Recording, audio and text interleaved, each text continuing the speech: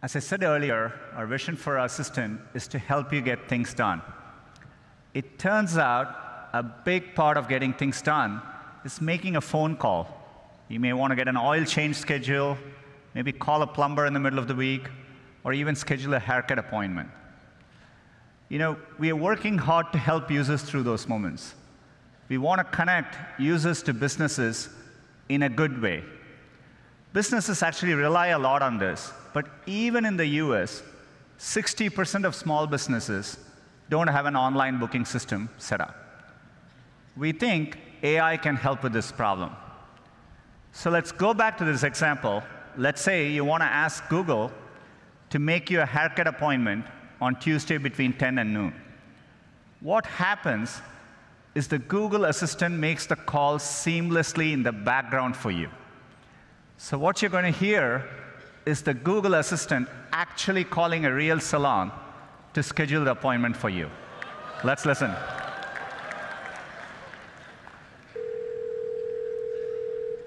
So how can I help you? Hi, I'm calling to book a women's haircut for a client. I'm looking for something on May 3rd.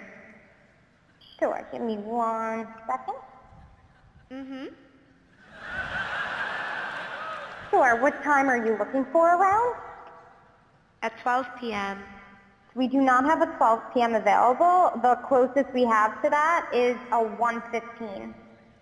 Do you have anything between 10 a.m. and 12 p.m.? Depending on what service she would like. What service is she looking for? Just a woman's haircut for now. Okay, we have a 10 o'clock. 10 a.m. is fine.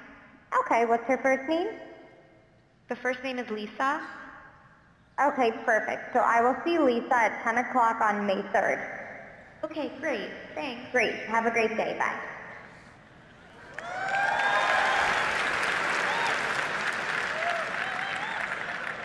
That was a real call you just heard. The amazing thing is the assistant can actually understand the nuances of conversation. We've been working on this technology for many years. It's called Google Duplex. It brings together all our investments over the years in natural language understanding, deep learning, text-to-speech. By the way, when we are done, the assistant can give you a confirmation notification saying your appointment has been taken care of. Let me give you another example. Let's say you want to call a restaurant, but maybe it's a small restaurant which is not easily available to book online. The call actually goes a bit differently than expected. So take a listen.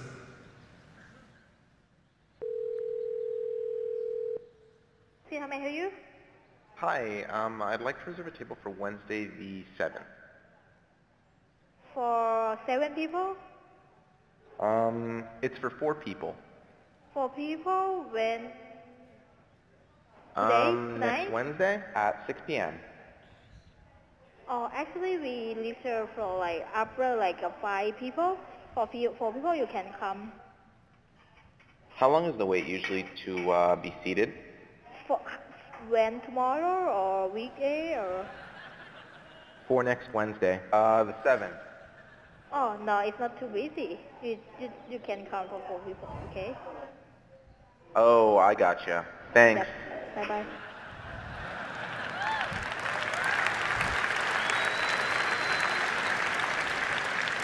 Again, that was a real call. We have many of these examples where the calls quite don't go as expected, but the assistant understands the context, the nuance. It knew to ask for wait times in this case and handle the interaction gracefully. Look, we're still developing this technology, and we actually want to work hard to get this right, get the user experience and the expectation right for both businesses and users. But done correctly, it'll save time for people and generate a lot of value for businesses.